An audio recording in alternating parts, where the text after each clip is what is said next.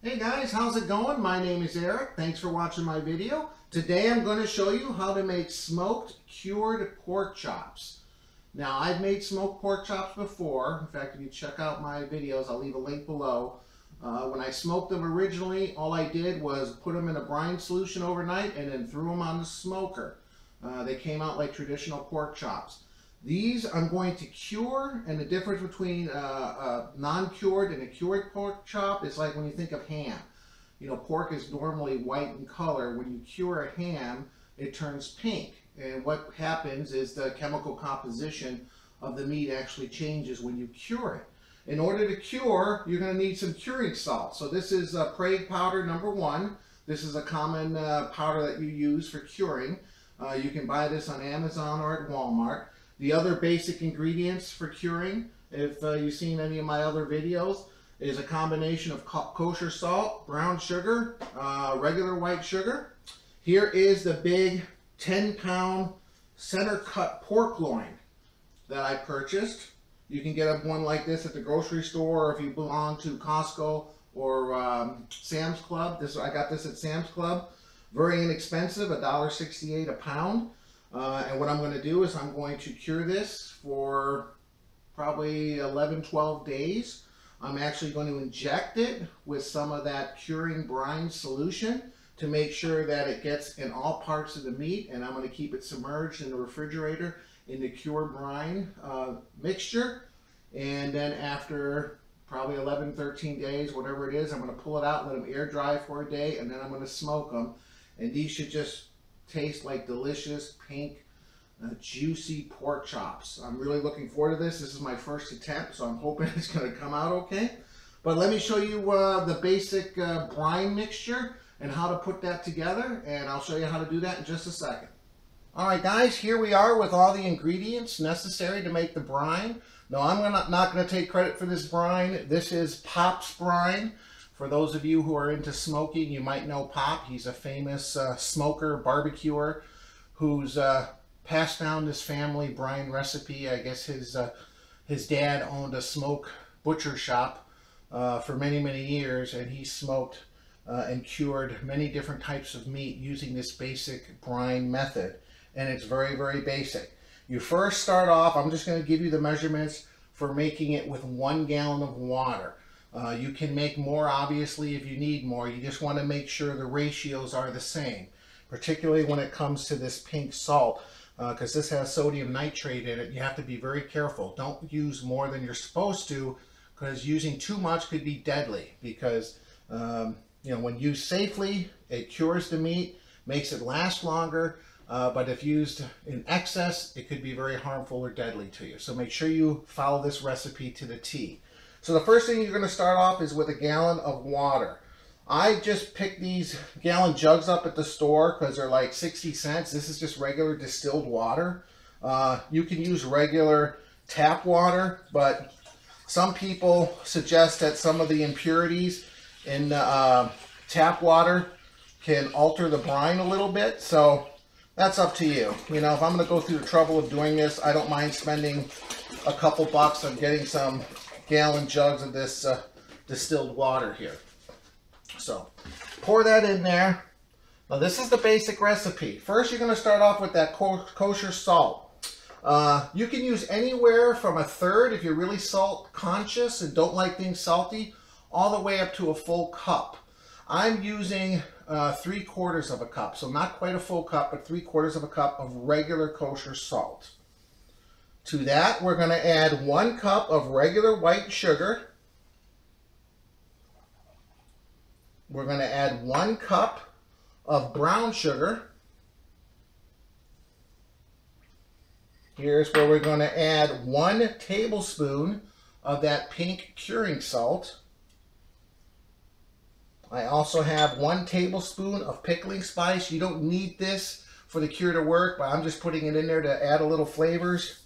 And then last but not least, a couple bay leaves. And that's pretty much it. You want to stir this up until you no longer see any salt particles. Now some people suggest that maybe you take the 1/2 gallon of water and heat it up to a boil, which helps facilitate mixing the salt and sugar mixture. It helps it dissolve a little faster. The only problem with that is then you have a hot brine, and you never want to inject any kind of meat with a hot brine, because then you're going to start cooking it. So I don't mind just giving it some extra stirs at room temperature. It just takes a little bit more time. But yeah, that's about it. Now, as long as you keep it in this ratio, you'll be fine. Whatever it is that you're trying to cure and brine, whether it's a pork or a chicken or a turkey. I mean, you could you can use a beef brisket, like for making corned beef. Whatever you want to do, just make sure you keep these ratios for 1 gallon of water. You want to make sure, you can also brine bacon, pork belly in this for making bacon as well. You just want to make sure that whatever it is you're making, it's fully submerged in this liquid. Chickens typically take 2 to 3 days. Same thing with turkeys. If you're talking about bacon, probably 1 to 2 weeks. And then if you start getting into pork shoulders and stuff like that, you can go 2 weeks. And then the beef briskets and stuff, you can go all the way up to 3 to 4 weeks. And hams and stuff like that, you can go much, much longer.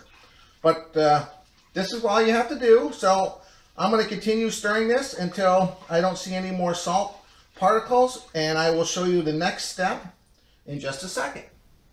Alright guys, I cut the pork loin into 2 separate pieces so it could fit into my container. You want to make sure when you pick your container that it's a non-reactive container. So glass or plastic is best. You can also use stainless steel or a food quality bucket sometimes people use.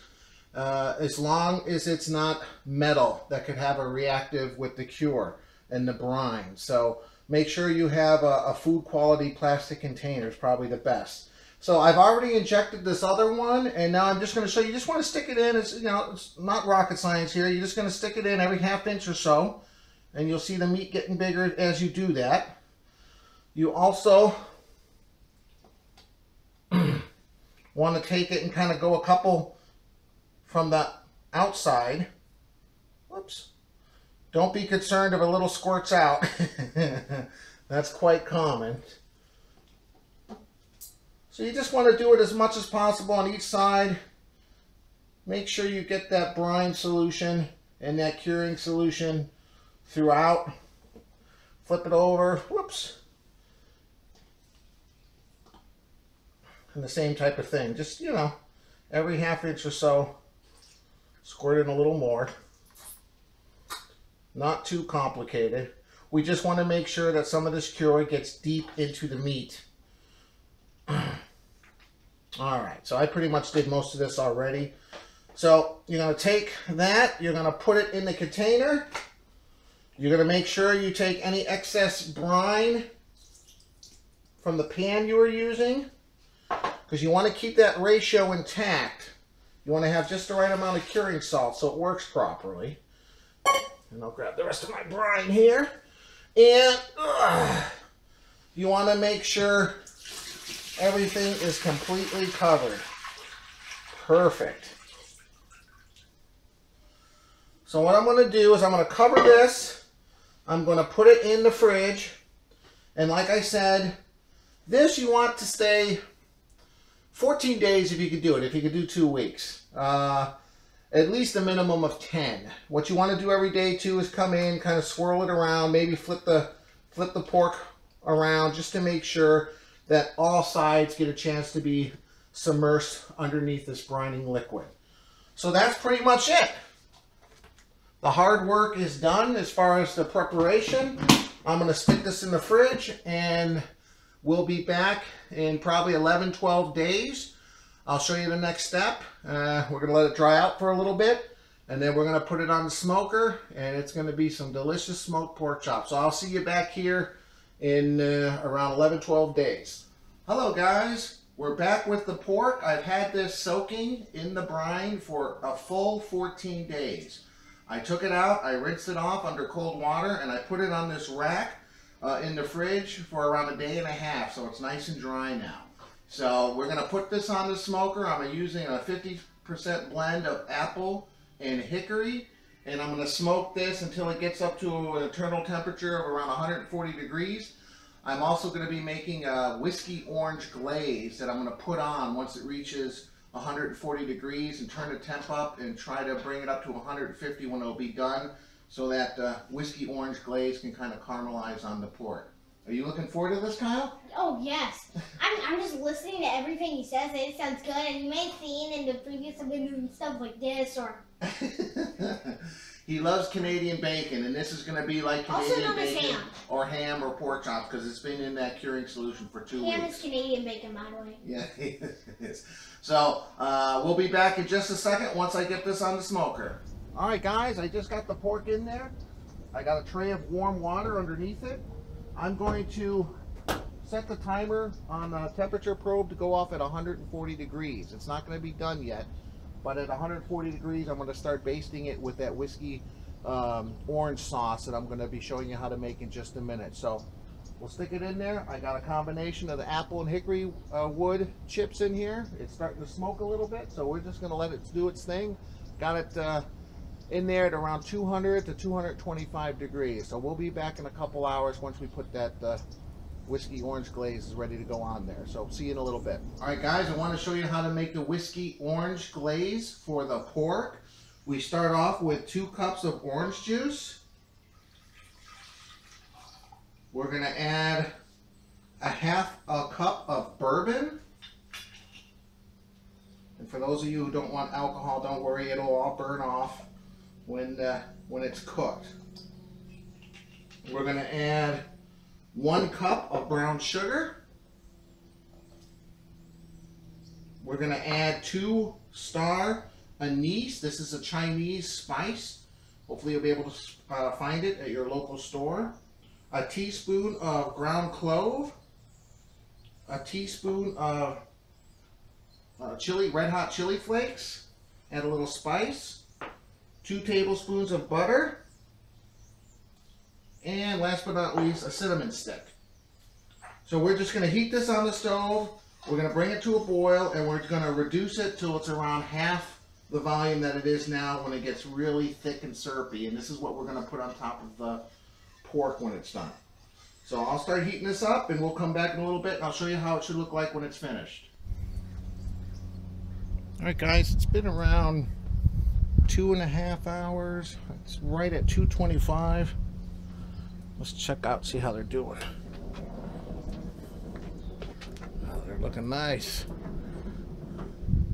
Looking very nice.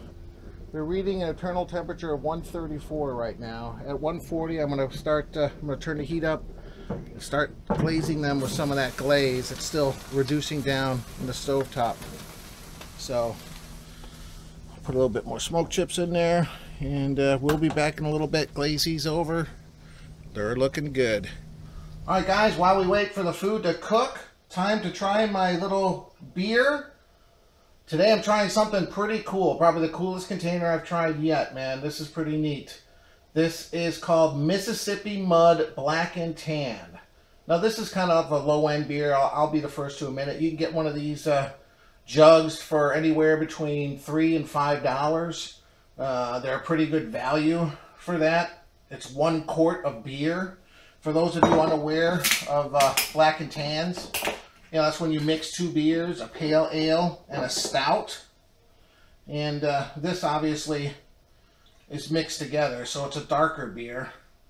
But I've had this before, and you know, for inexpensive beer, it certainly isn't that bad. Cheers. Yeah, it's good. I mean, it's very drinkable. It's mild. It tastes kind of like a watered down Guinness. So it does kind of taste like a black and tan mix. 5% alcohol. Like I said, these quart bottles are pretty cool. They kind of stand out. Always nice to have a couple of these in the fridge. You know, it's not the most high-end beer around, but you know what? Got some friends over watching the game. They're pretty tasty. And they're decent quality beer for the price. So, that's it. We'll come back in a second and check out the rest of the food. Alright guys, I just took these off. I've been glazing them with that whiskey orange sauce for the last 45 minutes. They hit an internal temperature of around 147 degrees. I'm just going to tin them in foil. We're going to let them rest for a good half hour.